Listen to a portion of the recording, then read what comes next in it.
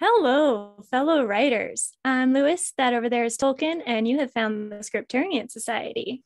Welcome back, beautiful writers.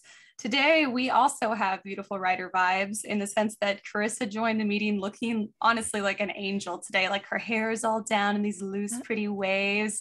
And she's got this like beautiful, shiny lipstick. And I don't know what's going on with your eyes, but it's also angelic. I was telling Ash, I finally figured out how to go pretty without also going goth, which is an enormous achievement for me. I figured it out. It is, in fact, lighter eyeshadow. It's gold instead of black. Easy solution. Should have figured that out a while ago, but didn't. And here we are. So I feel very pretty because I'm not goth. So you look very pretty. But what's also funny is like, if you struggle with eye makeup, so just put it everywhere because you're thinking about your eyes. When you do like lighter eye makeup, like a gold or something, like you can't tell as much if you don't do it perfectly. So it's so strange to me that you didn't like come across this first. You know, 20 plus years and I finally figured it out. That's pretty good. That's not the worst of all time. So that's hysterical. Well, I'm glad that one of us is bringing the prettiness to the table today, because I was telling Karissa I haven't made any effort. By the way, that over there is Karissa Harlow, aka Lewis, and I am Ash O'Rourke, aka Tolkien, on this pod. And I did not make an effort today, you guys. I'm sorry if you're watching this video, although our internet has been so bad lately, it's going to take me a while to upload this anyways. So maybe by then, just imagine that I'm wearing makeup again. Maybe I will be. I'm just gross and sweaty because I go outside multiple times a day to like water all the animals and the plants because of trying to keep anything alive in the heat. So, but I did do my nails and they look kind of black right now, but they're not. They actually seem like very much like a Karissa color to me. They're like very dark purple. I feel like you would like this color. I'll try and send you a picture where you can see more. They almost look burgundy in this light, but they're not. They're definitely purple. It's called Cashmere Cloud from Nail Boo. Nice. Yep. Very cool. That was the sound of my chair. Ash is also wearing this like button up shirt, and she was like, should I just go full nerd and go top button? And it doesn't look as terrible on you as it does on most people. You look pretty good as a nerd. Do I? Love it. Maybe I'll leave it. I feel like it makes a statement, and that implies that I made an effort. Like I didn't make the right choice, but it looks like I tried to make a choice, which is better than not making a choice. So maybe I'll just leave it buttoned all up to the top. It's better because I put my hair down because it is unwashed and it looks unwashed. I'm not getting away with this. Like it looks unwashed. That's okay. So my hair looks most of the time. Speaking of gentle, beautiful, cloudy waves you have for today, because I washed it yesterday, but this is my story of the week, and it's not even of this week, it's really of next week. I called and made a hair appointment, right? This is going to get a little girly for the next couple of minutes, so all the men in the group led with makeup, so no one's going to be surprised. It's fair. So I haven't had my hair done in a salon since pre-COVID.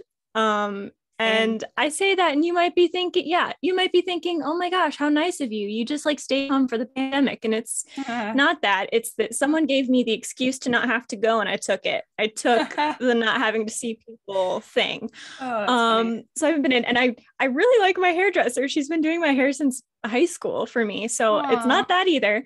But all this week, I have just been really anxious, like stomach churning anxious and I couldn't figure out why. I assumed it was the podcast because sometimes every once in a while I still get anxious beforehand, and I'm like I have to give a speech or something in front of people, and it's not, funny. It's just you. But every once in a while I get anxious, and I don't know why. So I couldn't really pin down why I was anxious. And then today I finally made a call to my hairstylist, and I was like, can you get me in the next week? And she said, yes. And I hung up the phone, and the anxiety was gone. And I was like, oh, it wasn't the podcast. It was the hair. For some reason, it either making the phone call or getting an appointment in time was the problem. I don't know, because I have a cousin coming in on like the 30th, and I suspect there will be a lot of pictures taken because there's a baby. And I'm like, I want to look nice at that, but I don't know why it was making me so anxious. I also don't understand why I waited so long to call, because both of those problems would have been solved by me calling earlier. So I don't know what Oh it my is, but God. I'm now free of anxiety Hooray! for the time being. I haven't Yeah. gotten my hair cut in a salon since sometime around college. I think I was still in college because Yep. I cut my own hair, because I feel like when you have like really Mhm. unpredictable hair, like really curly hair, like every like 1 in 3 haircuts is acceptable. And the other 2 are Yeah. so bad because your hair just reacts so badly. And these are talented stylists. Like it's not their fault. Mhm. My hair is the problem. But I figured out that I can trim it and layer it myself, and I'm okay with the results. So I just do it myself now. That's But good.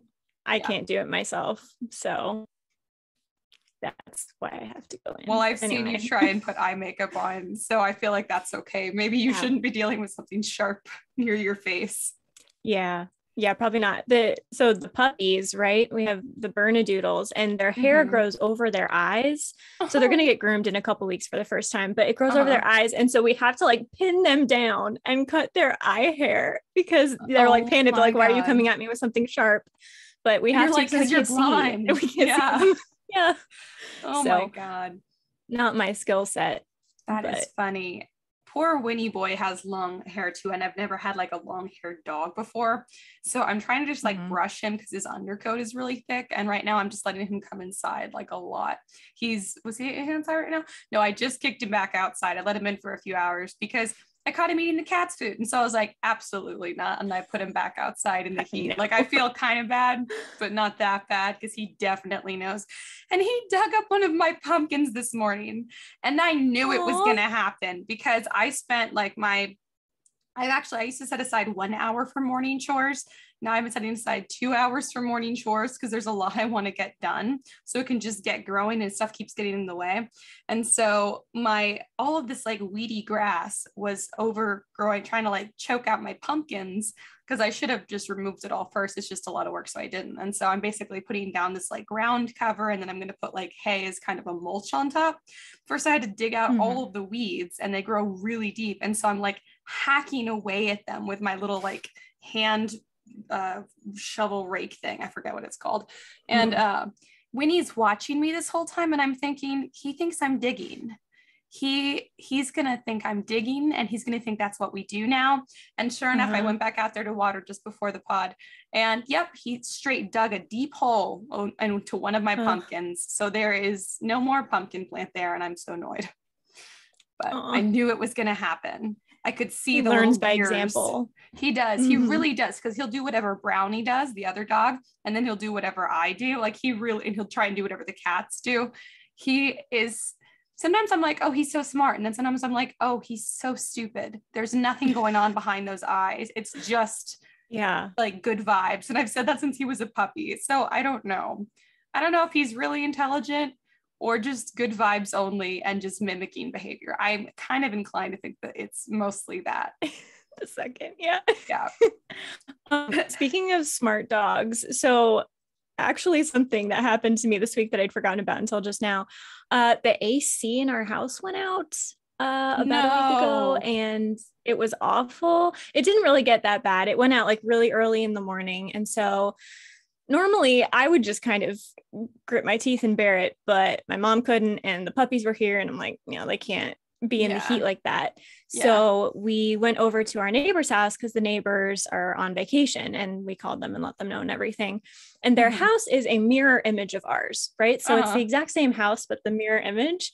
But doors open the same way regardless of how your house is built, right? So we had to take the puppies into the backyard, and they could tell like this is our house but not our house, right? They were definitely confused. And when they went to the door to go out, we kept opening it, and Luna would go to the wrong side and try to go out the side where the hinges are. And I was like, what is wrong with you? You can see that the door is opening this way. And then it occurred to me finally, in our house, that is the side that she leaves to go outside on. That is the side where the door opens. So I'm like, she's so smart, but like not, right? Like that's the kind of thing I would do, where I'm like, this is the logical progression. If this is the mirror of our house, then the door opens this way, but also you can see it is not opening that way. But she's still going with what should be. That's and hysterical. she's like me. So it was really funny. That is super funny. Oh, that's funny. But anyway, the AC is fixed. So it was only a one-day thing. Yeah. Well, that's amazing. That would be awful. RAC was out for like most of the first week that we were here. And by we, I mean me. Oh, you know what? That's infuriating because it was also the first hot week that we really had here in Texas, like the really hot week. So I was just laying on the kitchen floor with the box fan like turned on myself and the freezer open, just sweating and sweating inside. And it was gross. And Javi was gone for that too. And he's also been gone now for like the hottest weeks for years on record Lucks here. out. I bet he's gonna get back and it's gonna be like back to like a easy breezy 90. And I'll be like, amazing, but also infuriating. I feel like that's exactly what's gonna happen. But I'm almost like I don't care. He's gonna come back and it's gonna be the trigger. For it to I want him back cooler. so then it will be cooler. Exactly. Even if I resent him for it a little bit, I still need it. So yeah. I'll take it. Just come back. Funny. Yeah. Trying to think if anything else interesting happened this week. I got to hang out with Spoons, so that was fun, aka Kendall Shaw, who co-hosts our sister podcast, That Pretentious Book Club with. We hadn't gotten to hang out in person, so we went to a bookstore and I spent way too much money on things I don't need. But I kind of did, like in my soul. Like in my soul, I was like, I have to have this pretty chain bookmark. And I do have to have that wine glass that says what happens in the book club stays in the book club. Like I needed those things. I couldn't continue to live without them. And so I rationalized it to myself. And I also got 2 really pretty copies of some books we're reading over there this season. So I was going to get them anyway. So that's why I rationalized that. But I texted Javi how much I spent on like books and book knickknacks. And I don't really usually spend any money frivolously. And he was like, oh my God, you spent that on books. And at first I was like, is this man judging me? Because of the 2 of us, he is the spender. I am the stingy ass saver all the time. So I was like, no way in hell is he judging me. Nope, he wasn't judging me. He was concerned because my mom brought over one of her bookshelves when she moved in. Okay, I've already filled it. It's completely filled. Mine is also completely filled that I had before. And I think he's like, there's nowhere else to put more books or another bookshelf. And I'm like, we will find a way. Do not worry. Of course. Who needs a place to sleep? We could put a bookcase instead of a bed. Sleep anywhere. The books need a place to be permanently. Exactly. So that's where I'm coming from. But now I understand his concern because I was like, it doesn't track for him to be judging me over this. Right. This does not seem like the kind of thing that would concern him. I wonder what's actually going on. Yeah, but it was pretty fun. And then Kendall and I watched the Zombies movie. It's a Disney original. It is. Oh, yes. It's something. It's something. I haven't actually seen it, but I know what you're talking about. It's a commentary on racism, which is really problematic because they chose actual man-eating zombies to represent minorities. So like the intent was good. The execution in some ways could not have been worse. So it is just interesting somehow. It's interesting how sometimes people trying to make commentary on how badly people are treated accidentally make it worse. Like in their descriptions, they're like, here's a more insulting. Yeah, here's a more insulting description for you. And you're like, I see what you're trying to do, but also what? It's so bad that it's comical. And like there's a little romance in there that's really sweet. And honestly, the actors are shockingly good for it being an original, like a Disney original. And also for like the story they've been given, like they just all went with it. And the music is really fun. It's completely Gen Z, So is the dancing, but it's also really fun. And they're pretty good dancers. So like enjoyable movie, absolutely. Enjoyable for all of the right reasons, no. We spent most of the movie screaming at the television. Oh my gosh. We were like, no, you can't say that. You can't do that. You have any idea? It was so funny. Definitely like the best like hour and a half I've spent riffing on a movie. It was excellent. You would have enjoyed it because we used to riff on H2O. Yes, I love riffing on movies. One of my favorite things to do is riff on books too, but you can't do that as a group activity normally. So I take movies. Yeah, less so. And then readers tend to be a little more snooty too than movie watchers. So inevitably you offend someone like significantly. And then they want to have like an intelligent discourse on it. And you're like, I'm just here to riff, man. I'm just here to have a good time, not think. Which is not usually my MO, but sometimes it is. But sometimes when you want to riff. Exactly. Well, what is our, I was going to ask for our word of the week, but actually let's do book recs first. Do you have any book recs this week? I didn't read anything. I reread parts of Lord of the Flies. No kidding. I've already recommended. Yeah, I've recommended that about a million times. I'll recommend something that I read a really long time ago. Have you ever heard of the Body Finder series? No. By Kimberly Durden? It's pretty cool. She hears, well, not always hears, they're like echoes or signatures on dead bodies, and so she can find them, and so she helps track serial killers. Is this in real life, or is this fiction? No. This is fiction. Ash, I don't think you can actually hear dead bodies. Well, I mean, tuned out for a second. So for a second, I was like, is she talking about some kind of technology this person possesses? Because if that's the case, we should never be like, and they went missing for 40 years, right. you know?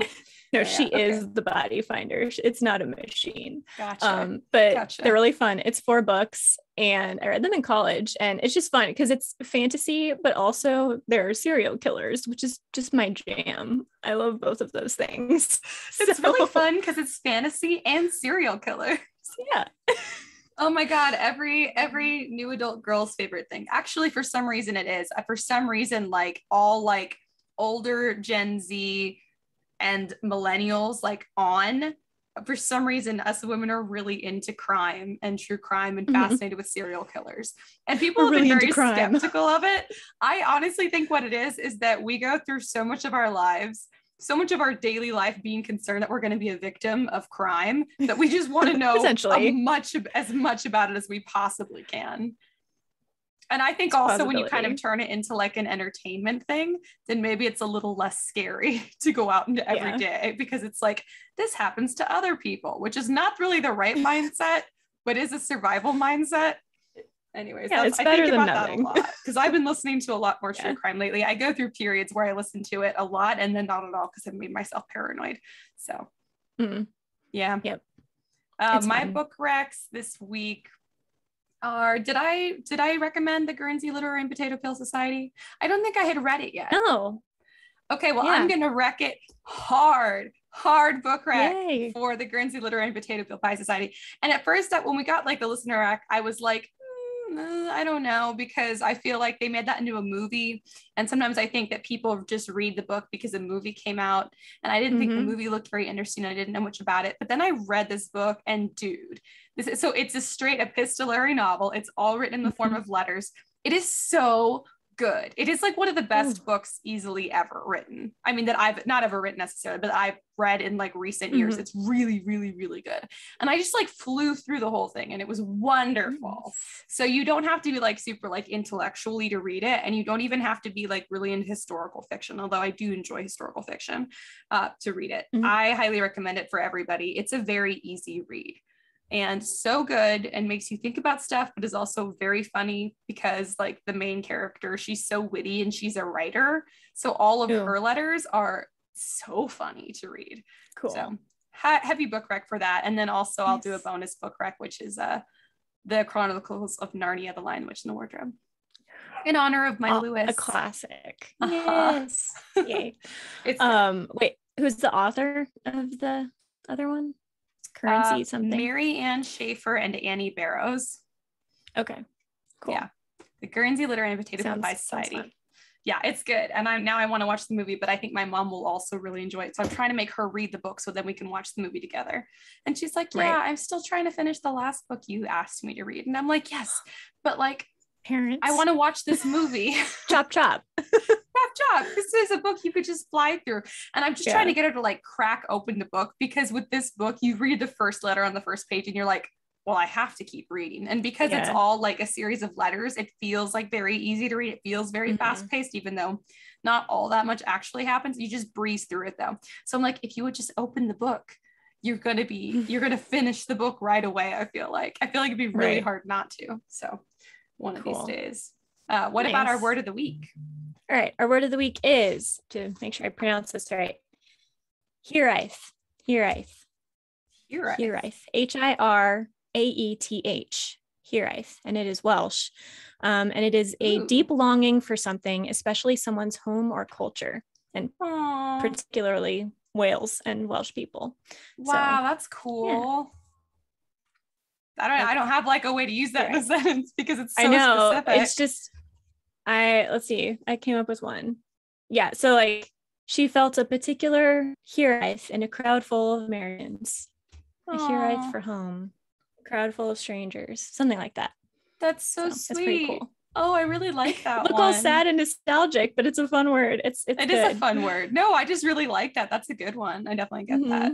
I like it. It's a good word. Well, should we get into our theme for this episode?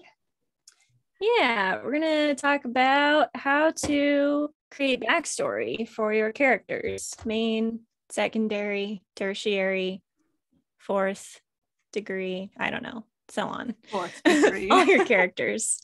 What's the word? It's not quaternary, is it? Something like that? Anyway, I'm gonna go with that. I think it is quaternary. I think you should just go with that.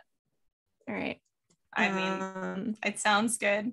I know what you mean. Other people know what you mean, so therefore it's perfect. It sounds like a word, but I don't know. Anyway, character backstory. That's what we're going to be talking about. And like how much you should know about your characters before you start and what's important to the story and all that kind of stuff. So yeah. So I guess it's just important to know about your character backstory, all of your characters, whether they're the villain or the hero or secondary characters or quaternary characters, because that's what's going to provide your motivation or their motivation and make them feel real when they react and engage in action and all that kind of stuff. So I agree. What do you think the like 5 or so like biggest components to a backstory are? Because there's like family history, there's like origin, there's childhood experiences, there's relationships. I feel like a lot of people forget about like important relationships, but most of us are deeply impacted by them, even in our daily lives ongoing. So I feel like that's one that's not done as much. But what do you think like some of the most important elements of a thorough character backstory are? Yeah, I think definitely like family relationships, like how you were raised. If you have, you know, a single parent household, a dual parent household, if you were an orphan or whatever, I think that's really important because that alone does impact the way that people grow up and who they grow up to be, and birth order, which I really find birth order very interesting. So like only children are very different from oldest, youngest, and all of that. So just like the family structure and where they are in the family structure, which is typically a very easy thing to figure out, but I think it does add a lot of layers to the character just off the bat. So I think it does too. That's one. Yeah. I don't know. Yeah, I totally agree because like you can like pinpoint your friends around you, even if they haven't told you, you can be like, oh, there's such an oldest, or oh my God, there's such a youngest child. Or if you see them acting like a martyr one minute and then acting like off the walls the next, that there's a middle child. That's what we do. Ash is very obviously a middle child. 100%. I'm like, woe is me. All the drama, unnecessary drama. And then I will literally like hide under the table and talk to myself just because I think it's funny to watch other people look frightened by that. Yep, that's Ash. That's a good summary of who she is. There's like, your backstory. I've witnessed both of those things. Numerous occasions. I've been around for those. That's funny. Yeah, it does deeply make up my backstory, but that's because of like how, you know, like just like the different types of pressures and expectations on siblings in different roles. And it varies by family makeup too. Because I do also have a lot of the elements that people would, that it's typically an older child type elements. So it just depends so much on like family backstory. But I think that's what a lot of people tend to leave out is like, those are like some of the biggest relationships that impact you. And then most people have like, whether it's in the family or not, like 1 or 2 like mentor figures who, even if they weren't like an official mentor, said something at some point that has stuck with you. So maybe when you're trying to develop your character's backstory, like try and think of those things that really shaped who you are and pick some like kind of parallels for your character. They don't have to be in the same way because your character can be completely different from you, but of like the same importance, because that's something that everybody experiences that shapes you very uniquely. Same with culture, like where you grow up. And if you, I think another one you can think about is if you grow up wealthy, middle class, or poor, because any aspect of culture. Yeah, literally any aspect. I think you want to like have the breakdown of, is their family educated? Are they educated? How educated? How much money did they grow up with? How do they feel about money? How do they feel about people who grew up differently? How does their family feel about people who are different? Because everybody also has like really intense preconceived notions about people who are different from them, for better or for worse. So your character will have those, and your character won't be right about all of them. They might be right about some, but I think a lot of that is largely based on where you come from. That's why like you can see people who grow up in more like liberal progressive cities with only friends and family who are more liberal progressive will tend to be more to that side, and as conservatives will in conservative areas with family and friends who are mostly conservative, because you are so much shaped by people around you and their experiences. And because there's valid points to both sides, if you grow up in one or the other, you'll be inundated with the valuable parts of those separate views. And so you see the value in it, whereas you won't necessarily for someone else. So for like your story, it might not mean necessarily something like that, like political, but it could be religious, or it could be social, or it could even just be like a cultural custom type thing, or it could be like manners or not manners. Like basic etiquette is very different from place to place. And I think that's what builds like a well-rounded character, is the tiny stuff that you don't really think about, but you would notice in somebody else right away if they were different from you. Exactly. And it's the kind of thing that's really hard to branch out and make your main character different from you in that way, because it is so much a part of who you are that a lot of times it feels like the norm or the, you know, just the way things are, but really it is a product of your culture and the region you grew up in. So kind of trying to branch it, because if you have even a small cast of characters, 4 or 5, at least a couple of them should be from a different background in some sense, whether it's family structure or culture or whatever. And it can be difficult to get into the mind space of that kind of person when you are not that kind of person. But I mean, just talking to people around you and figuring out what they're like is a good way to get around that. But you do have to very purposefully seek that out, I think, because otherwise it's just, you're going to naturally tend toward what you grew up with. Exactly. So. I agree. I think that's where writing professionally, there's a level of intention that's not quite there if you're just writing for fun. Like you do, you want to read books about psychology, you want to read books about like personal histories, and you want to just talk to people around you. Like if you see someone who has some characteristic that you also want your character to have, like, don't be afraid to ask that person, hey, I noticed this about you. I'm curious. I'm developing a character. Could you tell me like where do you think that came from? And lo and behold, there you go. Something really raw, something really real. Obviously, don't like take like directly from their life, but use it as inspiration. So just, you do have to be really intentional when you're creating a character who's different from you. And at some point you should, even if you do tend to write main characters who are like you, none of them should ever be completely like you. And you still have a bunch of other characters who also can't be the same, who need to be different. And I think you also need to cast people like with different backgrounds, but without in any way like saying this is the right background or this is a wrong background. Like you don't want to make somebody seem like inherently more or less because of their backstory, because it's not about that. It's about where they are going forward, like who they become going forward in the story. So I think that that's kind of important, because it can be easy when you're trying to like give someone a backstory that's so different from your own to kind of cast them as like foolish or uneducated or mean or whatever it may be. And you don't want to do that, because that also does not set your character up for like, it's just not a very honest view of that character. They're going to feel kind of shallow, because every person's backstory made them, every backstory is valid in real life. So the ways that it shaped them are also valid. None of it is an excuse for whatever happens going forward, because those are their choices and that's the story that you're reading. But I kind of got lost in that one. But no, that's okay. It's true that I think a lot of times, and this is everyone, but it comes out in writing a lot. Writers will tend to portray their own culture or worldview in really positive light, and everything else in kind of maybe a negative one. And to a degree, like if you're trying to make a point about a worldview, right? If you have a religious point or a political point or just a moral point, that makes sense because you want to be discussing it. But painting people who disagree with you on small issues or just right off the bat as foolish or ignorant or whatever is kind of like we've said before, it's not going to reach anyone. It's going to just make those people upset and stop listening to you. And also it's going to lead to really shallow characters. So it's just not a great strategy for anything you're trying to do. What it does is it just invalidates their backstory, and every backstory should feel completely valid. It should feel like the character is a direct result of that backstory, whether the things that happen in it were good or bad. And so if you kind of just like cast a character who's not like you in like a not so great light just because they're different from you, you kind of invalidate the backstory that could have given them more power, that could have made whatever change you want to see in them really impressive. So it's just something to think about, because we do draw so much from everyday life. But I'm trying to think, like, where do you think is a good place to start with trying to develop backstory for your character? I think the obvious answer is like a trauma. Everyone kind of talks about, their traumatic backstory or whatever. And I have two similar related points. I don't think you have to have a traumatic backstory for your main character or your secondary characters, because really the traumatic stuff should be happening in the book. That's where we are going to be most interested. That's where they're going to be most affected.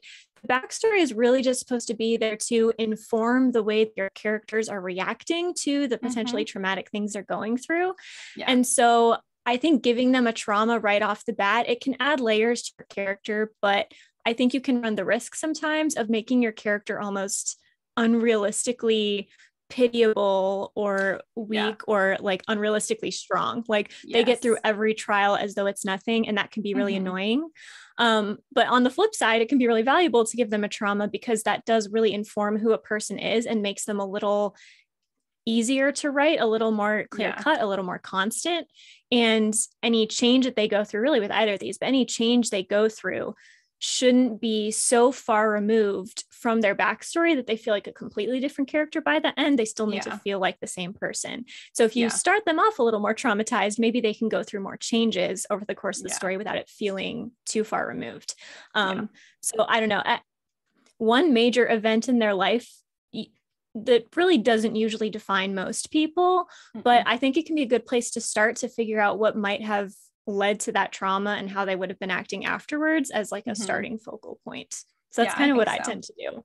I agree. I think also people tend to think of for backstory, like they want to give their character like one big like wound, one big trauma.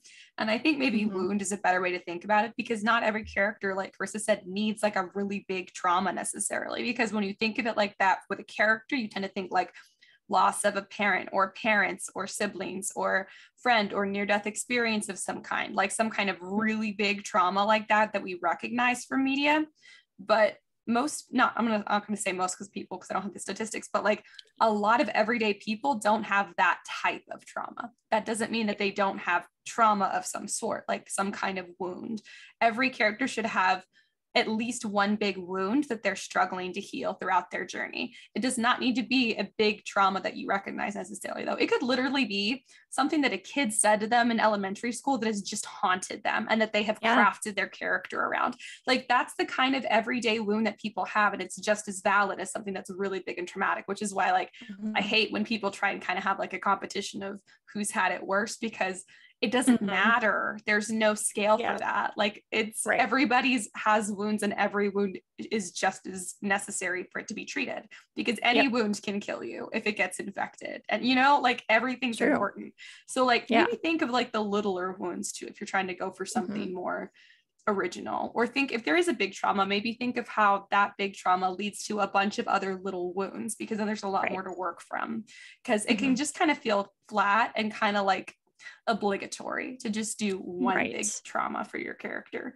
So that might just be something to think about. I mean, I don't really know how else to think about that, but I agree. I think wound, and then they typically say like you should know what your character fears, and that often comes from their trauma or their wound typically, and then what their character wants the most, and what your character needs the most, because those two things are rarely at the beginning of the story the same. Those are usually very different.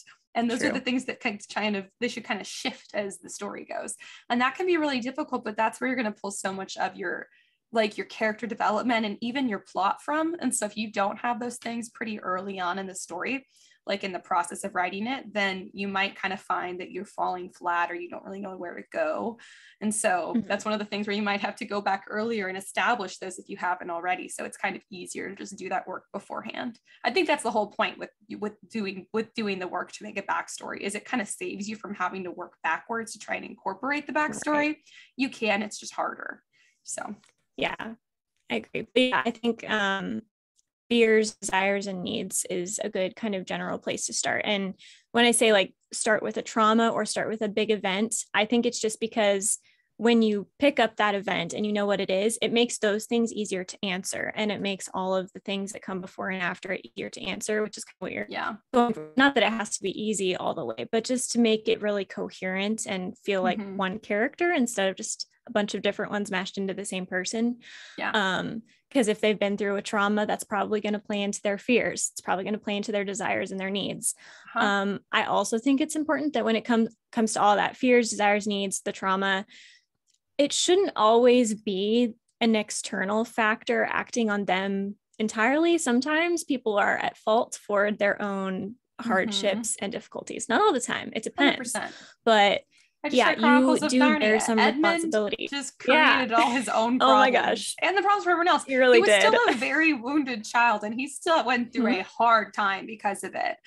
But and they all felt sympathy for him, which is how you do feel when someone that you care about, even if their suffering is self-created, you still feel bad. It's still suffering, even if they brought it on themselves. So it's okay for your characters who have caused their own trauma by making a mistake. In fact, that's even more haunting if they know that they caused it. I think that's better.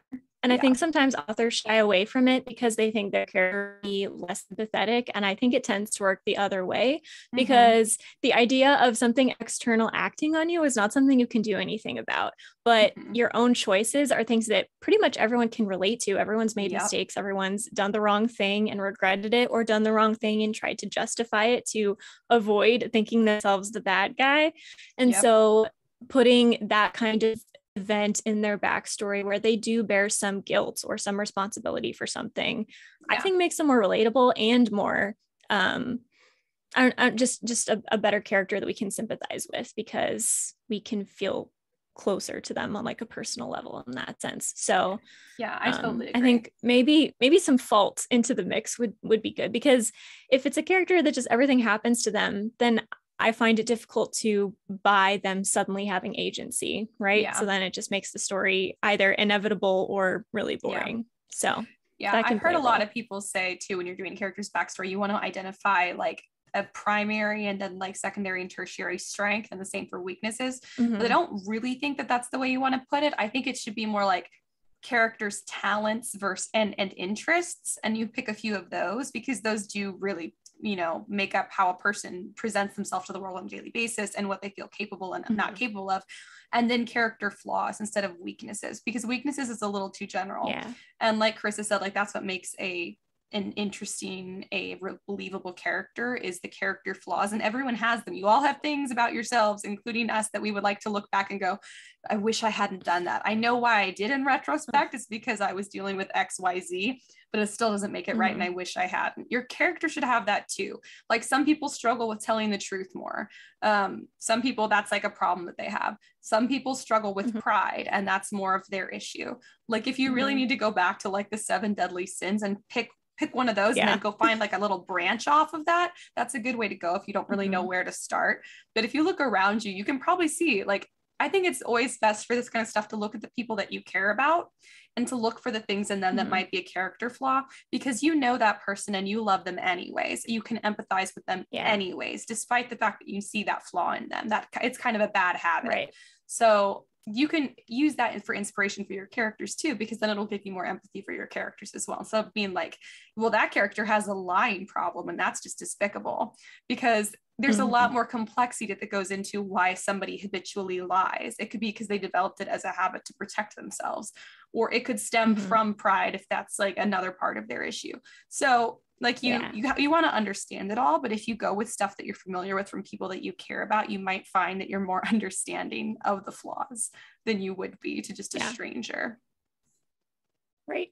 And I think, the key is to make all of those strengths and weaknesses or flaws and strengths that you called it, put them all together in a person where those things make sense together or cause conflict that make, right? You want someone's flaws and strengths to be motivating them and playing into the story you're trying to tell. So I do think that somewhat when you're creating a character backstory, particularly for your main character and for your villain, but also for secondary characters, you want to make sure that the backstory you're giving them is going to become relevant to the story you're trying to tell. You don't want it to be so contradictory that it that it loses its importance.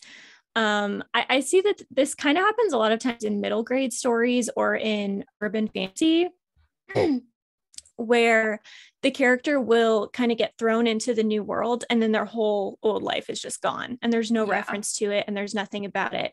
And that can be really annoying because if you're a middle grade person or a teenager or even just a person reading that, it's difficult to imagine that you would just abandon all of your friends and abandon all of your family for this. And I don't think that's a realistic way that most people would go.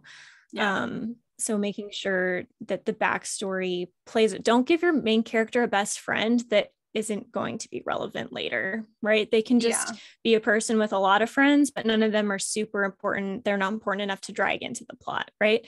A good example of this is the City of Bones, the Mortal Instruments series by Cassandra Clare, right? Clary has a best friend, Simon, who is not magical like she is, but he gets dragged in with her because they are best friends.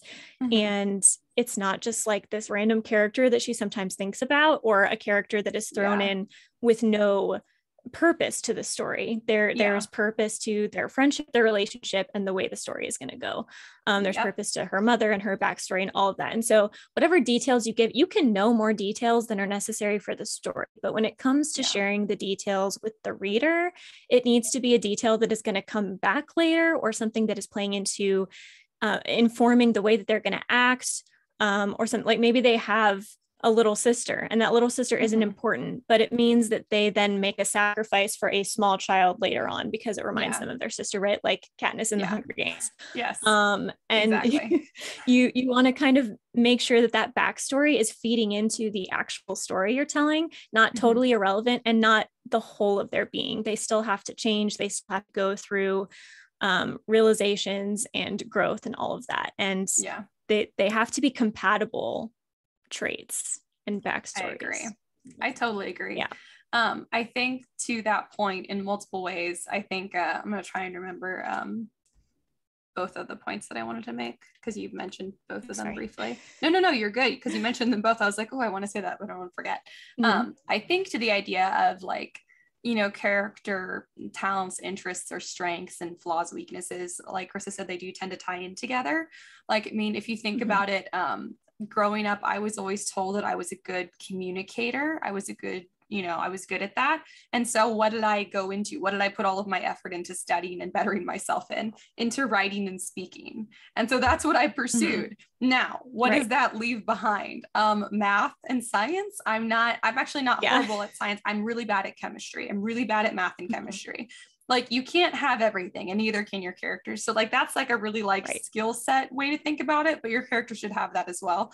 But like, it's the same with the character traits. Like maybe if you're a really good communicator, you don't feel like you also need to necessarily be like the most empathetic person because you're like, well, communicating is my strength. Or maybe you feel like you don't need to also be a leader because you're a communicator. So like, however your character identifies themselves, there's going to be some other side to that it means that they don't identify as. And it actually doesn't mean that they're not good at that or couldn't do that well. It means that they think that they're not good at that.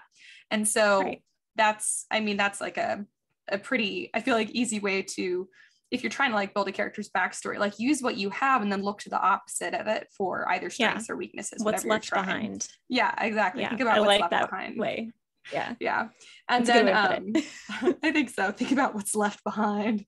I think also, like you were saying, you don't necessarily need to use all the backstory you develop. In fact, I don't think you should use the backstory you develop, but you should develop it. And that goes for your secondary characters too. And it can feel like they're not as important, but you never know if you're going to want to make them more important later in the story or in the series. So you're never going to know if you wanted that there, and they would have been more consistent if you had developed their backstory in advance. So regardless of the character, obviously your main character's backstory should be more thorough than the others because they're who you focus most of your time on, but you're going to have ideas to change that backstory a little bit here and there anyways as you go. And also the only way to communicate all of that would be through like info dumping at some point, and you don't need to, because when you meet somebody in real life, you don't get all of their backstory at once ever. And you could know somebody for years and years and years. You could be married to them for your whole life, and you'll still learn things about them. That is the way that people are. And so there is never any point in time where you need to tell your readers all of your character's backstory. Instead, you just drizzle in the details as they're relevant to the plot. Because if you've done your backstory correctly and you've created a plot that will force your characters to develop, then you will be bringing up moments where backstory becomes relevant naturally. Yes. So just don't ever force backstory in. It will come up naturally. And if it's not, then you might need to change your plot to put more pressure on your characters internally. Otherwise, it's just going to be forced, and no one likes that. Yeah. You don't want to make it clunky, because too, a lot of times backstory will feed into the main story, and you want to sort of be able to see where it's going. You don't want to give them so much information that by the time you make a big reveal, they're like, oh yeah, I kind of remember that being part of the backstory. You want it to stand out as the thing that was worth mentioning, so that when it comes around, the reader remembers, and it's a reveal and it's surprising. It's like, oh my gosh, that was so cool. I see how that came around, instead of them having to think back and say, oh yeah, I guess I remember that being mentioned in this big info dump.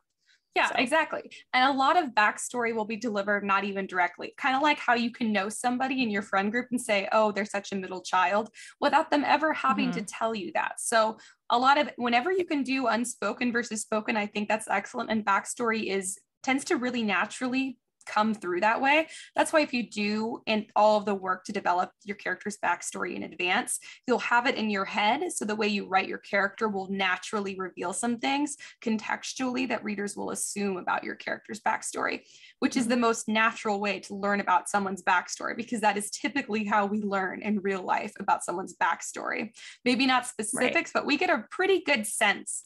You can get a pretty good sense of what someone's been through, at least in some ways, just by the way that they speak and the way that they act and the choices that they make. So that's where the bulk of communicating your character's backstory should come from. And then if you want to communicate like a specific wound or something, then maybe you have that, come to a head at some point in the book where it has to be expressed verbally. But other than that, I would say mostly try to communicate the reason you develop the backstory, so you know it. So you as the writer know what it is, and then it will naturally filter into the story. And that's really the whole point of knowing the character backstory. I feel like this is true of so many things in writing, is that when you have that iceberg, right? When you know everything that's below the surface, everything above the surface just becomes so much clearer, and readers can kind of get a sense of things without ever having to actually be told that thing. And you are going to know your characters on a deep enough level that their choices really feel inevitable or easy to predict for you, not necessarily for the reader because they don't know everything, but you are going to know, okay, they're in this tough situation. What would they do? And because you know all this stuff about them, it's easy for you to know what they need to do. And so that's just going to make your life easier as a writer, and also make it richer for readers because it's all going to make sense and be very coherent together. I agree. I think for secondary characters particularly, sorry, I was just saying, I think for secondary characters particularly, you don't want to spell things out. Like for them, you really want to let their backstory speak through their behavior and actions and personality, because otherwise it's like, wait, are they a main character? And it's very confusing, because typically in a story, you want to be focused on the main character. It's why they're the main character. If it's like Six of Crows, where you have like 6 very prominent characters, then maybe throughout the series you get into more of their background explicitly. But if that's not your scenario, with like 6 characters who are equally important and you get multiple perspectives, then that you don't really have an excuse to do that. You still want to know it for you, but you don't need to spell it out if it's a background character or like a side character or whatever. Right. I think another good strategy for like revealing things, it's going to depend on what the backstory is. And this is mostly for if they do have a very specific trauma in their background. But I think over the course of the story, you can do a lot of hinting instead of blatantly stating. So my big example of this is The Darkest Minds, because, I love this book. And if you read it, you know that there are all these hints for the first half of the book that something happened to Ruby, our main character, before she ended up in Thurmond, which is like the camp that she was in. Something happened before then that sent her there, and it's traumatizing, and she doesn't like to think about it, but she has kind of these fears and insecurities related to it, and we don't know specifically what it is, but as time goes on, we start to sort of get a sense of what it is. It's something that happened with her parents. It's something connected to her power and that kind of stuff. And then there's finally a moment when we hit this big climax, it's not the biggest, it's not the end climax, but it's a climax toward the middle, when Ruby finally reveals what happened, and it's that she erased her parents' memories, right? And you're like, I should have known traumatizing the whole time. Right. Yeah. And she reveals this, and you feel you've been given all of the details throughout that the story really makes sense. And as you're reading it, it is kind of technically an info dump, but as you're reading it, you're clicking with all of these details that came before. And it's a really satisfying moment for the reader, because you're like, oh, I remember when she hinted at this, and you're filling in all these pieces of the story. And that can be really fun. It only works if you have like a big trauma in their background that's really relevant to the main plot. But if you do have that, hinting it, you don't have to give the backstory up front. You can hint at it and reveal it later when it becomes most relevant. And so it's all in the reveal. Exactly. I totally a lot agree. of it is in how you reveal it. So that's, and if you don't have a big trauma, you can still hint at things that happened in their past. Don't say they're a middle child. Like you said, hint at that and their behavior and the way they say, oh yeah, my older brother used to do this, and my younger brother used to do this. So you kind of figure out, okay, they're in the middle. Well, they're somewhere instead in the middle, of them blatantly announcing it. Yes, exactly. So I think hinting can be really good, particularly with secondary characters, and particularly when you're in third person. But I think it also with main characters and in first person, I still think there's a lot of value in hinting over telling. Yeah, so. I think you should communicate backstory primarily through hinting, and then you pick like one or two of the most important elements that you want your readers to remember about your character's backstory, and those ones you can be more explicit with. And the reason it works so well in Darkest Minds is because Alexandra Bracken didn't just like give you a bunch of hints necessarily. It was almost like she had picked from the beginning which element of her character's backstory she was going to reveal explicitly. And then she gave like straight puzzle pieces. Like these were solid puzzle pieces throughout the story that basically added up all together to this big reveal. So when it happened, it felt completely natural, because it was being done intentionally from the beginning. Like this was the big backstory thing she was going to tell us from the beginning. And so that also can help, because some stuff you want to hint at and some stuff you want to build to. I feel like she built to that. Some stuff you don't need to build to. You can just drop some hints in, like, birth order type stuff and strengths and weaknesses type stuff. So definitely. Yeah. And I think too, you talk about intentionality and whether or not you are a plotter or a pantser, right? Someone who plans everything out versus someone that kind of just flies by the seat of they their also pants. call it a discovery writer. Yeah. You that sounds better, learn but I as don't you like go it along. as much. Yeah. No, it's not as easy to say a plotter versus pantser. So whichever one you are, it can work. It's just that plotters do the work at the front end and pantsers do the work at the back end. You're going to have to do the work eventually. So for me, character backstory is usually the thing I know going into it. Because I'm kind of in the middle, I do a little both. That's kind of the thing that I think is most helpful to know going into it, because as you write it, if you do plan that out, you know how to inform your character's decisions. But you can also do it the other way around, where you need your character to make certain decisions. And so you write it that way, and then you go back later and say, okay, well, this is their backstory that would fit the kind of person that makes these choices. But then eventually you have to go back and kind of do an edit and go through it with the backstory in mind.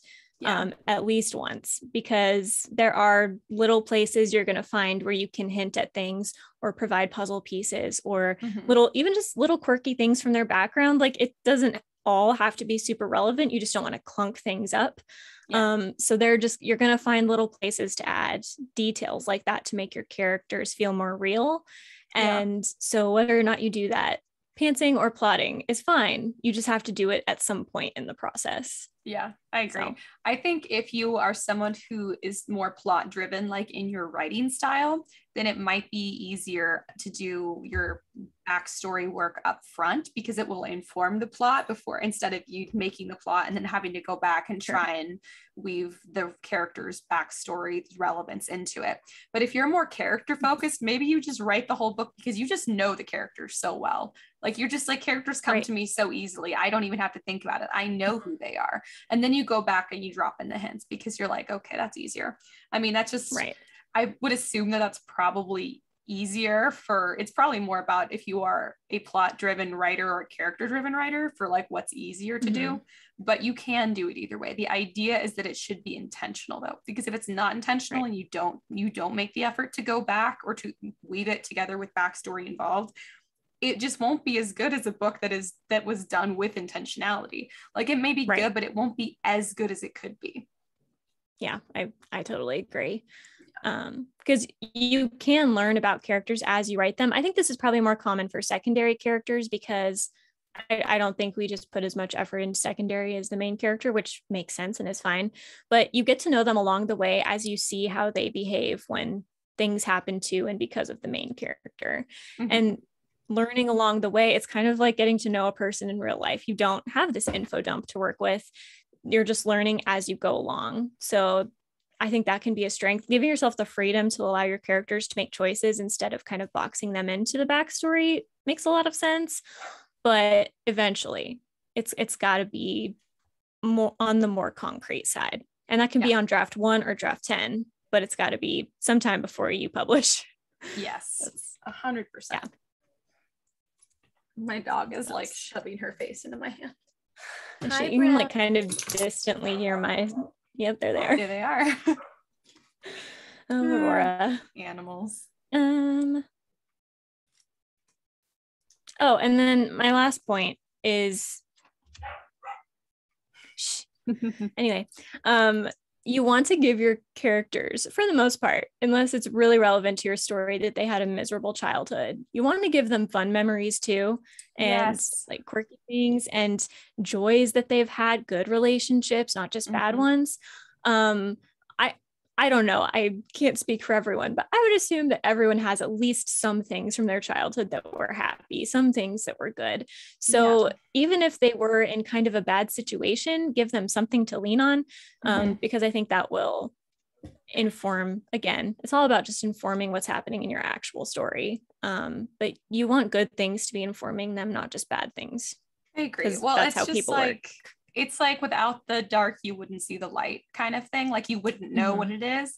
It's kind of the same. I mean, I think everyone has had something good happen, just because statistically, surely it's impossible for something good to have never happened, for everything to suck all of the time, even if you had a super rough childhood. But that's how you get through it. And that's how you know the difference. That's how you can look back and say, yeah, I had a bad childhood because I can remember what good stuff was. And it was mostly not that. So you do tend to have like a few shining memories. Like maybe someone said something nice to you. Maybe you had a really great friend at some point when you were a kid. Maybe you had like the perfect day at the beach and you just always think about it. Like whatever it is, like there was something, maybe it was just you really enjoyed the way the sun like hit the grass in the morning and you could smell the dew on the grass. Like whatever it is, like everyone has had something beautiful happen. And for a lot of people, I think people who have been through trauma tend to hold on to those moments even more so. And so if you do want to give your character a really big trauma or a really troublesome past, then maybe whatever moment is for them that is their happy moment, maybe it's something that they reflect on a lot, because you do typically have to have something to hold on to get through really intense trauma. And if it's someone whose life has been like mostly chill with just some inner wounds, they should still have really prominent happy memories, because that also builds your character, not just the bad things that happen to you. But maybe it doesn't have to be as like almost obsessively returning to the idea as if with a really intense trauma. But I do think that if we had that more, that returning to like some happy memory more like almost as a habit to try and keep yourself going as a character, I feel like that would actually like counterintuitively actually increase the impression of the trauma and how it affected the character. So totally. because you want to be dragging things from the backstory into the main story when it's most relevant. And so when they're good things and happy things, that's probably what's motivating your character, maybe even more than the dark things, because your character can have motivations like vengeance, but that doesn't mean anything unless there's hope that that vengeance will achieve something, right? They think that they're making a better world for other people, or that they will get to live in peace or something like that. So there has to be some kind of good memory motivating you. Otherwise it's hopeless and there's no motivation to do anything. There is no desire. There's just eating and sleeping and not dying today. Yeah, exactly. Which won't get you very far. Isn't a lot. Yeah. So you want to make sure that your characters are motivated at least by a little of both, but maybe even primarily by the good instead of the bad. Because if you're motivated to protect someone, or you're motivated to live out a dream or something, those are light things. Those are good things, fun things that are probably informed by good things in your past.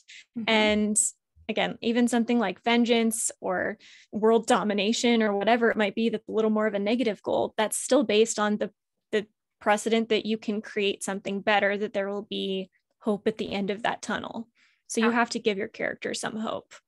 Yeah, exactly. I mean, I think a lot of characters are either motivated by wanting to achieve something, some happiness that they had once, so to achieve it again and then maybe expound upon it, or to achieve something that they see that somebody else has, which tends to be more of a villain's motivation. But we all have at some point, like you see someone else is so happy in a situation. And so we try to mirror we try to mirror the behaviors that we think will get us to that same goal, because we want to feel that way. We want to feel that happy. That tends to be less of an achievable path. So if that's the way that your character is going, villain or not, like they should have some struggles there. But I think a more, they might be going about it the wrong way.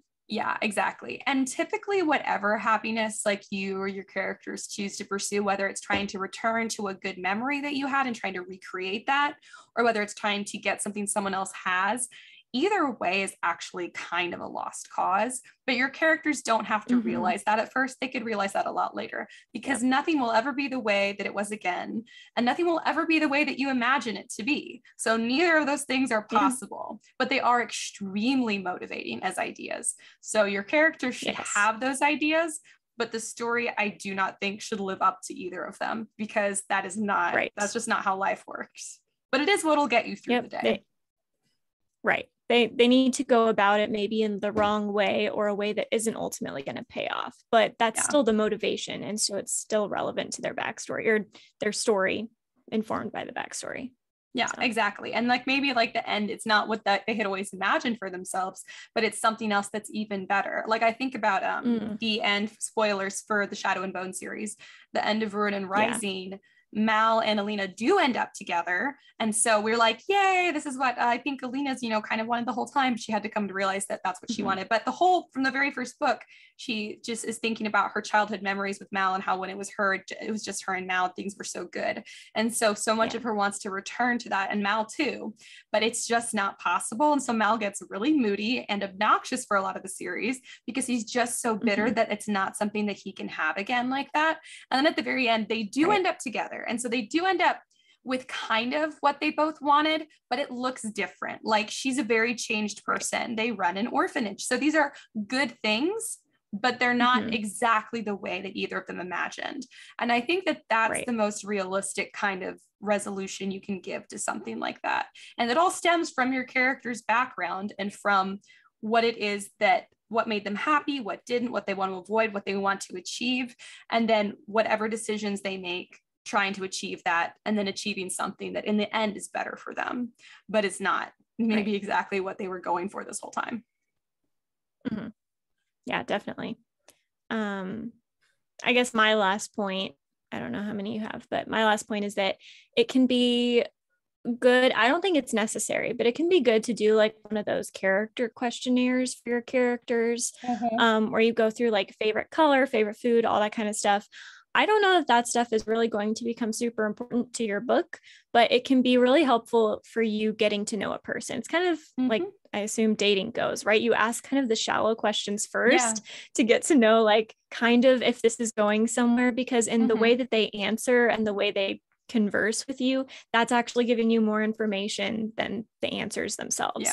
And so if you want to do the character questionnaires, they're certainly fun. I like to do personality type quizzes for my characters and answer them the way they would. And that That's can kind of give idea. you some insight. Yeah. It's fun and kind of a guilty pleasure, but it does also help you inform your characters. And so think about what might make them a, you know, introvert versus an extrovert. Is it nurture versus nature? Is it a little of both? Is it birth order? Is it whatever? And just starting with those little details can also help because they eventually lead to big details. So if it feels like really overwhelming to try to come up with a backstory, just start with kind of the questions you would ask on a first date, I guess. Yes. No, 100% advice to anyone. Yeah. Well, cause it's like small talk, like you're just getting warmed up to kind of getting to know them. And it is super, even to me, it is still so intimidating to sit down and actually like try and write out some of a character's backstory. I like the idea of the personality quizzes because I feel like that's another way, like you get to know, like you can totally, like you used to, like you do that, you take them with your friends and you get to know more about your friends when you see their results and yours, but it's in a more, it's like in a slightly less intimidating way than being like, tell me everything about yourself. But then also like favorite color, favorite food, all that stuff is not necessarily going to come up in your story unless you're trying to show that another character knows that character so well that they know those things, which is interesting. But unless you're having something like that, then most likely that's not going to come up.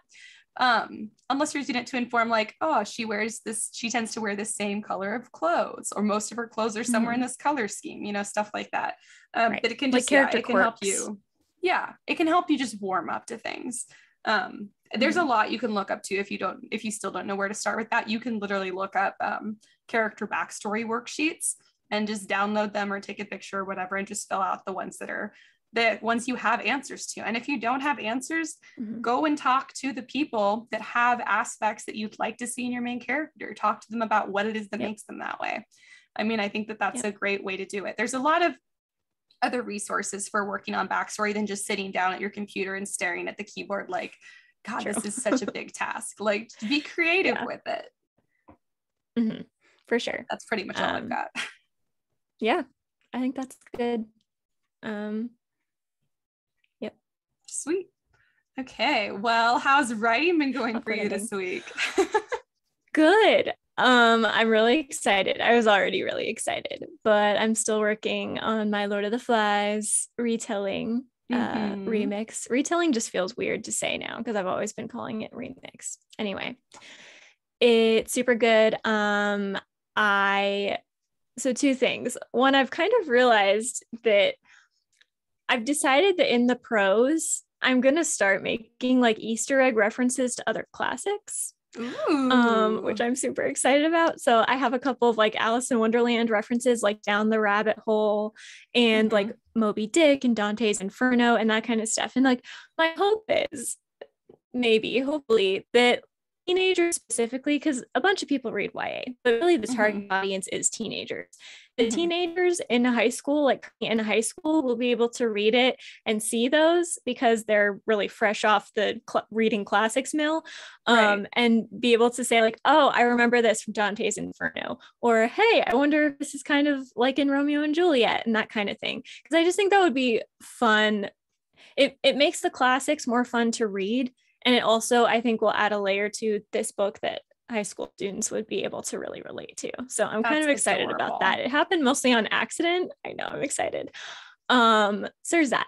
Also, my favorite scene in The Lord of the Flies, and this is going to sound really morbid, but my favorite scene in The Lord of the Flies is when Simon is talking to the pighead and it's indicating that he's about to die. And then, Simon goes down to the beach and he dies. I got to write my version of that scene today and it was really good. I did kind of a line by line thing in their conversation. And I'm kind of mixing up who dies. Like, you want to mix things up with retelling. So it's kind of like, you think it's going to be this guy, but it's this other guy. So I'm really excited about the way it turned out. I think it's probably the best scene I've written so far. And I finally got into this groove where I feel like I have the voice of the story. I think it's partially because now I am kind of filling in certain classic Easter eggs, but also I just feel like my sentences are coming together so much better. I've been writing sentences and like sitting back and being like, dang, that's a good sentence. That's really, beautiful or whatever. Mm-hmm. And so I'm just kind of hitting my stride. I think I'm definitely 3/4 of the way or more done. So nice. That's usually when I start to hit the best part. Yep, I'm kind of same. over that hill, but yeah, so I'm just, I'm extra excited about it. That's super exciting. Yeah. I told Kendall you were working on a Lord of the Flies retelling, and she got so excited because she's also working on a retelling right now, which I didn't know about. She texted me. Yeah, she was like, hang on, I have to talk about this. Yeah, so she's doing a Midsummer Night's Dream retelling right now is what she's working on. I'm just like, you guys are so brave over here doing retellings. That just sounds like so much work, and I'm just, It is. Not I. But I think it's going to be worth it. I'm really proud. It will be worth it. I'm so excited. I'm so excited to read both of y'all's retellings because you're taking like 2 stories I already really enjoyed and you're making them into even more of the genre that I really enjoy. So exactly. That's what I want to do. I just want to make every classic a fantasy. That's all I want. I also because I love classics, but I wish there was more magic. Yeah. Would you do it with the Charles Dickens perhaps so that I could perhaps enjoy Charles Dickens? Ash, I'm not going to lie to you. I've never read Charles Dickens, so I would have to actually read one. Which one should I read? What is the best one? Let's see. I don't know because I don't like it. So ask Kendall. Oh, I don't like that's Charles right. Dickens it's Kendall that all. likes it. I think he's long-winded and boring. That's right. This makes more sense. Because that is like, again, okay. Because this is one of the things I kind of want to do is I feel like there is kind of this dwindling love for classics, and like it's fine if you don't like to read classics. There's nothing wrong with reading classics, and there's nothing wrong with not reading classics. But I think sometimes the reasons that people don't like classics, they tell me, and I'm like, I can fix that. I can take that out. I can make it a little more fast paced. I can put fantasy elements into it, right? Yeah. Because it's the story and not necessarily the things that people typically complain about that I like about them. Yeah. So I don't know. I feel like there's a lot of potential there. And I kind of want to bring back teenagers' love of classics because they have to read them for school anyway. Yeah. And I think they should have to, but maybe there's a way to make it more enjoyable for them. And so just taking classics and putting them in like a modern setting / also fantasy and maybe a little bit of horror. I'm not saying that's going to be my thing, but I'm saying it's something I like and I'm excited about doing at least once. That's definitely good. I think for Charles Dickens, there have been a ton of adaptations of A Christmas Carol and Oliver. So people have tried to adapt those, but we're reading Great Expectations this season. So I don't know how that's going to go. I had to read some of it for school, but I don't remember it at all. I remember thinking this is very sad and long. And that's all I remember. If you could bring to me a love of Charles Dickens, I definitely did too. I think Spoons would be very appreciative if you could bring that back for me and the teenagers. The dog is over here causing as much sound as she possibly can. She just clawed my leg. She's scratching herself and shaking her collar. Do you mind? We have like 2 minutes left. Skedaddle. Anyways, and the cat is just watching her threateningly and the dog hasn't noticed yet. Yo, no more scratchies. I know I gave you flea medicine last week. Oh my God. You're fine. She is. Girl. This is unnecessary. She's still scratching. Okay, it's fine. See, my writing updates are I've had it on my list and I've been shaming myself every day because I've been too busy to get back to rewriting.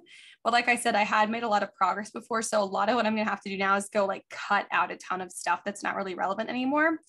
But also, you see, maybe I can still do that part and at least go in and cut some stuff out. I saw these 2 books that I really want to read. They're nonfiction. I don't usually read them, but they're about like human theory, philosophy, behavior type stuff. And and historical cycles and like political cycles and stuff. And I really want to read them before I completely finish the next go through of the book, because I'm like, I suspect, because I'm already doing kind of like a theme in here where like what is actually true and not true, and how can you turn people against each other type thing, stuff that we are all actually fairly familiar with these days. But I'm giving it like a fantasy angle so that it's like refreshing and not just like, oh, this again. But anyways, I feel like I've not been approaching it. I feel like my approach has been kind of too wishy-washy. Like, I don't know what I think about it, which isn't true, but it's that I have yet to understand the issues well enough to translate them to this world. Right. And so I got these books and I'm so excited. They should get here any day now. And so I'm going to read the books. I think I'll still go through and do some cuts because I think I can still do that before I read the books. And then I have to go through anyways, again, in detail, because I have 2 whole pages of notes, like go back and add this in, add another reference to this, make sure that you have prefaced this and stuff like that. So I have like 2 whole pages of bullet points for that. So I'm already going to have to go back in and do like really in depth. So my hope is by then I will have read these books, or at least most of these 2 books, and then I will be able to go in and just adjust it so it feels a little more intentional. So it's progress, but like not a lot of progress.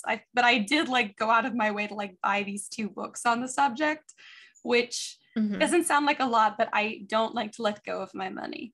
Like I'm very much a saver. And so it feels like a really big sacrifice that I'm like, I spent this money on myself and it wasn't for the pod necessarily. It's just because I wanted these books and I think it'll make this book better if I understand these issues in a more concrete way.